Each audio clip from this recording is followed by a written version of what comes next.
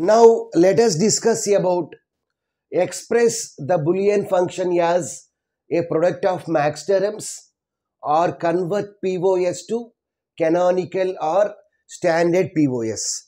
Canonical or standard POS means it contains a product of Maxterms where each Maxterm contains all the variables or literals.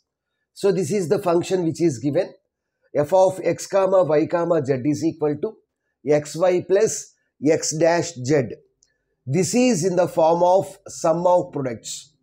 But here our input should be in POS, product of sum. So we have to convert this sum of product into the product of sum with the help of distributive law. Distributive law is a plus bc equal to a plus b into a plus c. So here this is the expression xy plus x dash z. So we can write this as let it be xy means a, whereas x dash means b, z means c.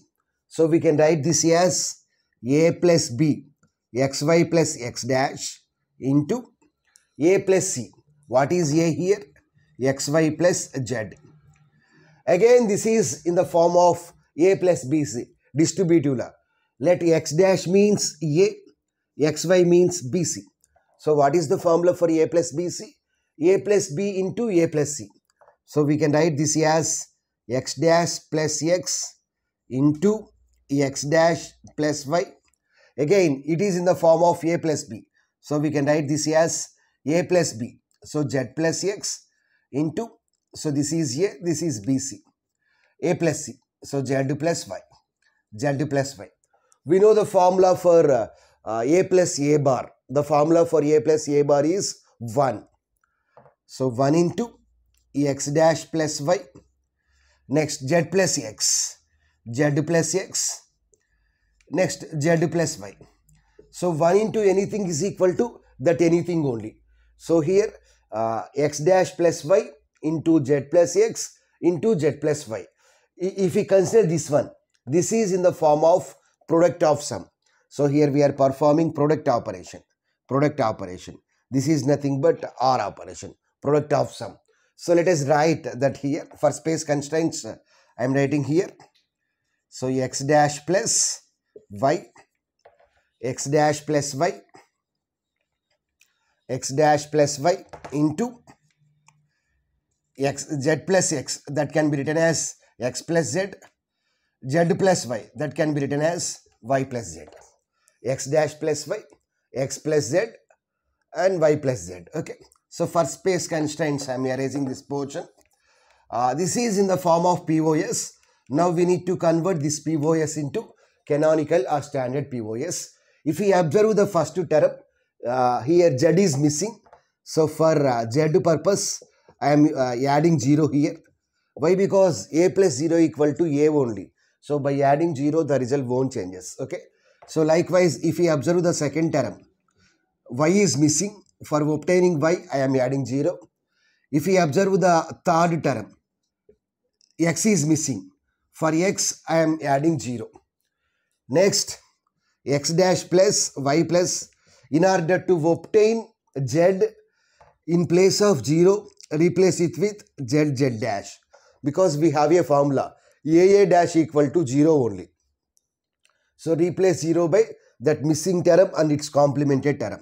So likewise we can write, likewise in the second term we have to replace 0 by y dash. Why? Because here y is the new term, new way, y is the new literal or variable that is to be obtained. If we observe the last term, we need to obtain x. So add x dash. Next, this is in the form of a plus bc. A plus bc. So let x dash plus y means a, z dash means bc. Bc. What is the formula here? A plus b. X dash plus y plus z. A plus b into a plus c. X dash plus y plus z dash. So likewise this is in the form of a plus bc. So x plus z plus y. X plus z plus y. Next x plus z plus y dash. So this is also in the form of distributive law, a plus bc. So we can write it as a plus b. So y plus z plus x. Next to y plus z plus x dash. Next, if any term is repeating, then we have to write only once. Why? Because we have a formula called a plus a equal to a. If we observe the first term, x dash plus y plus z, x dash plus y plus z. Yeah, this term appeared twice. So write only once. X dash plus y plus z. Next, if we observe the second term, x dash y z dash, x dash y z dash. Yeah, here, yeah, x dash y z dash. Yeah, so we have only one term. So write the term x dash y z dash. Next, if we observe the here the third term, x plus z plus y. If we observe the fifth term, y plus z plus x. So x plus y plus z occurred twice. So we need to write only once, x plus y plus z. Next one, x plus this z plus y dash can be written as y dash plus z, y dash plus z. Okay. So these are the four terms. So this is nothing but canonical or standard POS form. If we want, we can write in the form of Maxterms, like decimal numbers. We know that product of sum means 0 means actual variable, whereas 1 means complement of the variable. In order to know the decimal number, just replace them. So 0 means actual variable. So 0 means actual variable. 0 means actual variable. So here y means 0. So 0 means actual variable. 0 means actual variable. So 0, 0, 0, 0, 0, 0, 0, 0. Whereas 1 means complemented variable. So 1 complemented variable. 1, 1. So now we can write this as pi. So pi means product operation.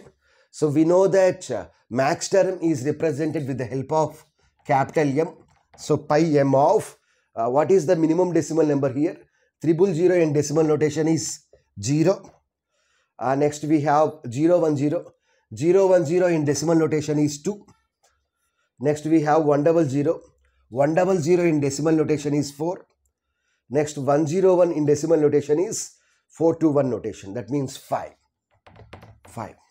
So in this way we can express the Boolean function as a product of Maxterms, or we can convert POS into canonical or standard POS.